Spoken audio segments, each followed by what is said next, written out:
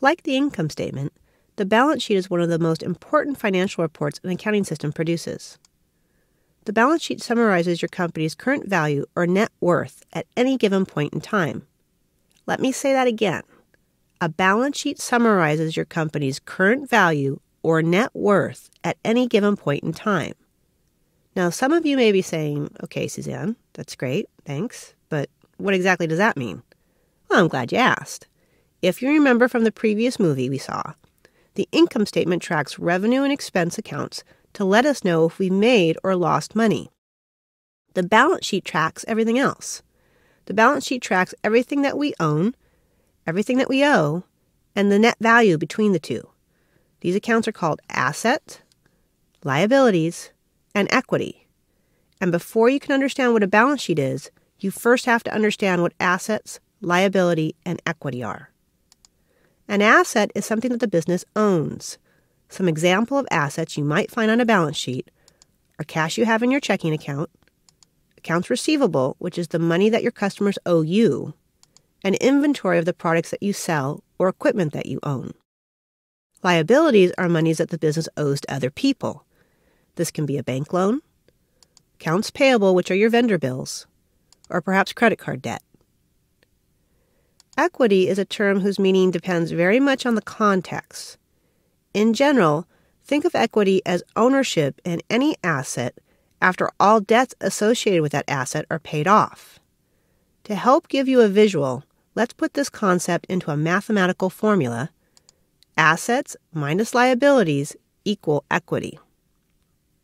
A good example of this is, let's say you own a building that is valued at $500,000, but you owe $200,000 to the bank. Since you can readily sell it for cash, the owner's equity or net value of the building is $300,000.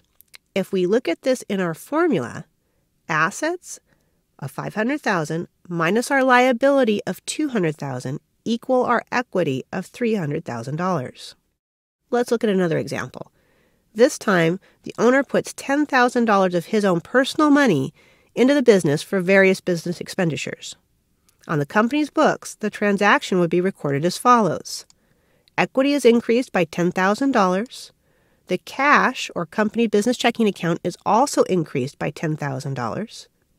And if we look at it in our formula, assets minus liability, which in this case is 0, equals our equity. Now that you know what assets, liabilities, and equity are, let's take a look at a simple balance sheet. At the top is listed the company name, the type of report, and the point in time being recorded. For this balance sheet, we were reporting on our company's net worth as of December 31st, 2007. Now remember, as we just talked about, the balance sheet reports on the company's assets, which are the things that we own, our liabilities, which are the things that we owe to other people, and our equity, which is the value or net worth of our company. This balance sheet is an example of how you enter your beginning balances. It's dated December 31st of 2007, and our start date of our business, or the date we're going to start operating, is going to be January 1st of 2008. We have $20,000 in assets. $10,000 came from a bank loan, and another $10,000 came from the owner putting money into the company. Net income is currently 0 because our first day or start date will be January 1st, 2008, so we do not have any revenue or expense yet to report. One of the most important things you need to know about a balance sheet is that it needs to balance, thus the name.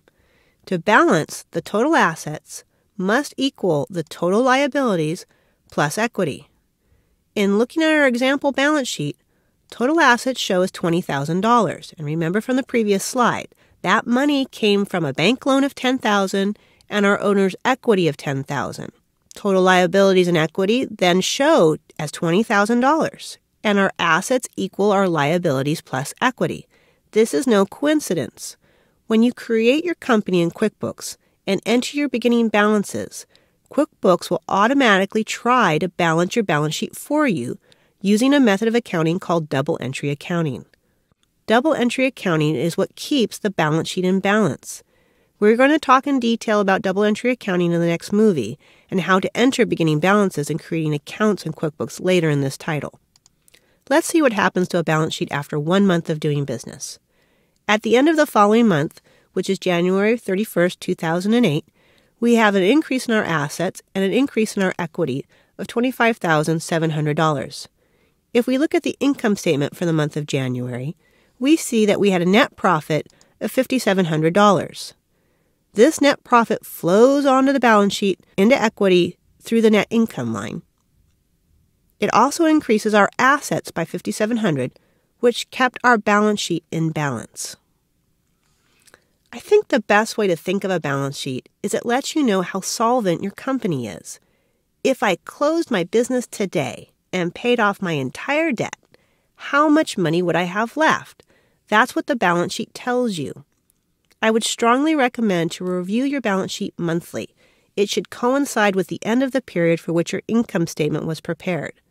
Understanding your company's financial statements will empower you when it comes time to negotiating with a lender for credit or if down the road you're looking to sell your business.